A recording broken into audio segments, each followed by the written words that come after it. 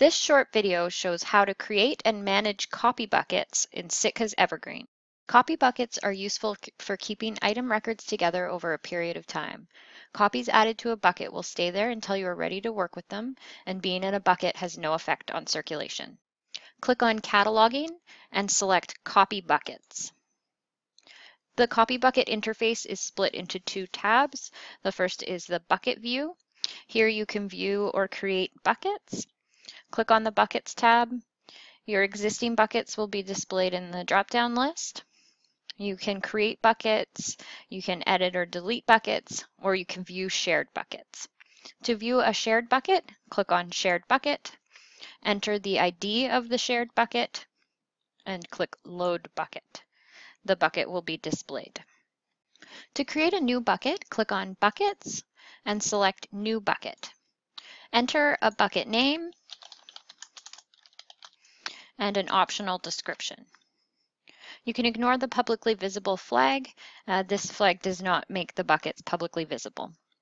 Click Create Bucket, and your new bucket will be created. Use the Pending Copies tab to add copies or items to your bucket. Click on Pending Copies and choose your bucket. And then you can scan or enter your barcodes into the Scan Item box.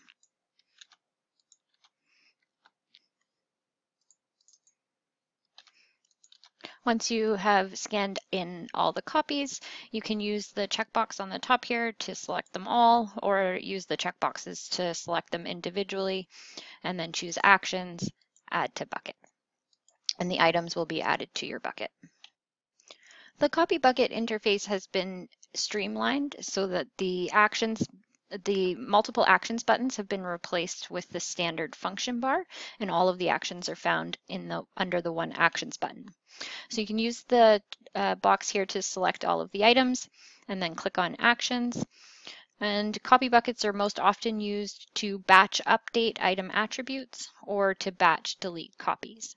So if you want to batch update item attributes, you can select Edit Selected Copies. And the copy editor will be open with all of the barcodes there. You can make edits as if you were editing one record. For example, we're going to change the shelving location for these items to display.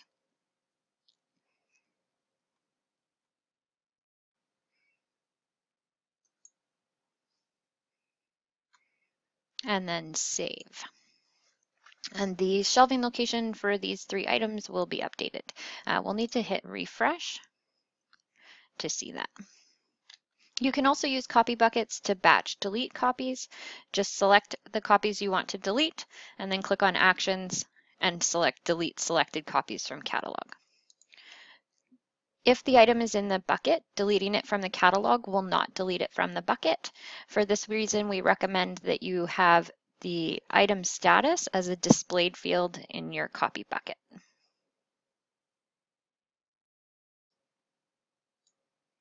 Copy status. Once you choose copy status as a displayed field, remember to save your columns. You may also add copy records to a bucket when they are displayed on some other screens.